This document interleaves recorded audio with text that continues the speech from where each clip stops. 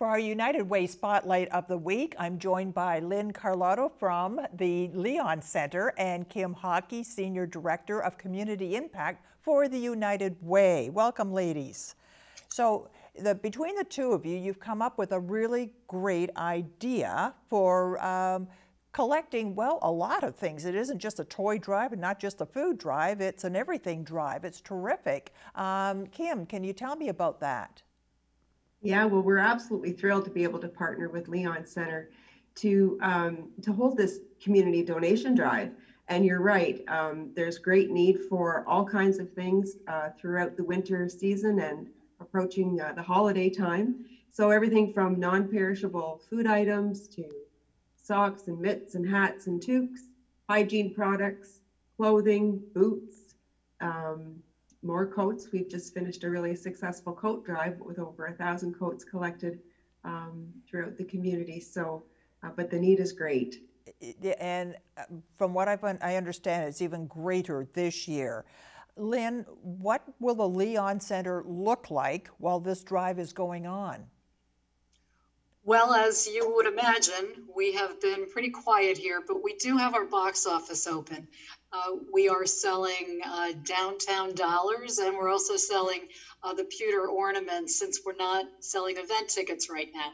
So the box office is open from 11 to 2. We thought it was a really great opportunity for us to connect with the United Way and make the building space available for the donation. So folks will come to the box office gate 4, and we've got plenty of room to take the donations from that box office alcove and bring them into the concourse. Unfortunately, fans aren't using that space right now, but we can certainly put it to good use in the meantime. It's a big space, so it was a good idea to use this, put it to use. As you say, there's not so much going on these days. So, yeah. Now, do people have to come to the Leon Center to drop off? If I had a box of toys or something, would I have to come to the Leon Center, or is there someplace else I can drop them?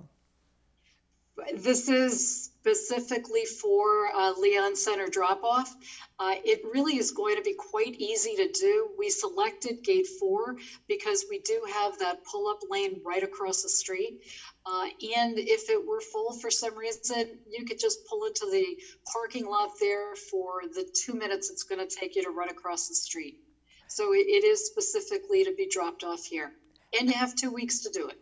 Oh, well, that's reasonable too. That's lots of time. Now, if it's something that is just too big and bulky for me, would someone come and help me unload my car?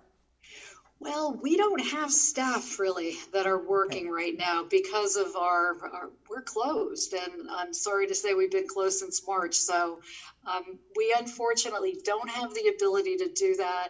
But if you were to call ahead, maybe we could try to figure it out, because we certainly want to make sure that we get absolutely every donation we can. Or I bring a neighbor with me and help me, yeah, I mean, really figure it out. Yeah, I get it.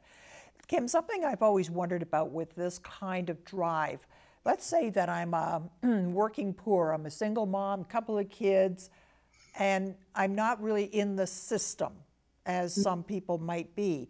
How would I be able to get some of these things to make Christmas just a little nicer for me and the kids? Right. Well, you know, I mean, the beauty is that the organizations in our community, the social service agencies, they will serve anyone in need. So it isn't that you necessarily have to be signed up as a client. So for example, as Lynn has described, folks will come and they'll make their donations at the Leon Center. And we're really fortunate as well to have the support of volunteers from Martha's Table and St. Vincent de Paul. They will come daily and they'll pick up all of the collected items and take it back to Lionheart's, the Kingston Gospel Temple, and we've got volunteers who will be doing sorting, and then from there we'll be able to distribute it back out to agencies like St. Vincent de Paul, like Martha's Table, all of the different organizations in the community that can then make it accessible to anyone who is looking for particular items. Okay, so this would be a place where I could maybe get a snowsuit and maybe a few toys and a few things like this when a little closer to Christmas after the drive. How did the coat drive go? I interviewed some of you folks, oh gosh, 3-4 weeks ago when it was just starting. And they told me that the need this year is greater than ever, and particularly larger sizes and particularly very warm outdoor wear. So how did it go? It went phenomenal. There were over 1,000 coats collected throughout Kingston, Frontenac, Lennox, and Addington area, and again distributed out to local organizations. You know, even including in Napanee area and in our Frontenac County locations and agencies. So the distribution has gone phenomenal, and it seems that pretty much anyone that our agencies have been, you know, known about needing a coat, they've certainly received one, and there still are some that have been left in storage, so that if that need continues through the winter, which it will, that there'll be more coats as well to Good provide. news. That is such good news. So, Lynn, they're talking about a vaccine. It's on the horizon. Yeah, really. I bet you're just chomping at the bit to get going again at the Leon Center. So what are you putting in place so that you can get going quickly and so we can all start enjoying events there? We, believe it or not, have lots of events that are in our booking calendar right now. It's really a function of when we're going to get the go-ahead. And all of the event operators, the promoters, have various dates that they're holding.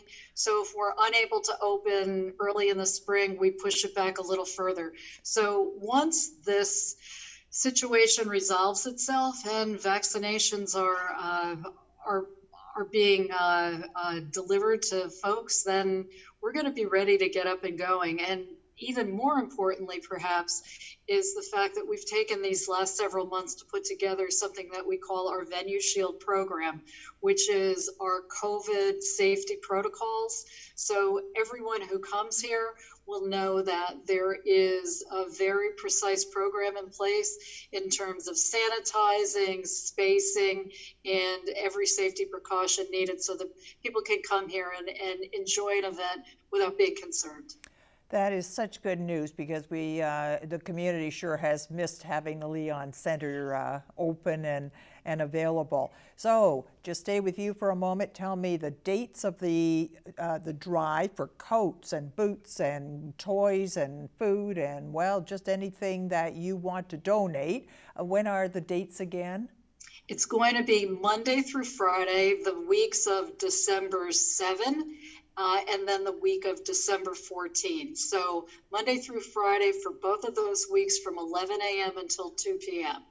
Okay, so I'll encourage everybody to start cleaning out your closets and get some stuff down there. I hope it goes well for you. It sounds like it will. Thanks so much for being with us. Thank you so much for having us. Thank you. Okay, Kim, bye now.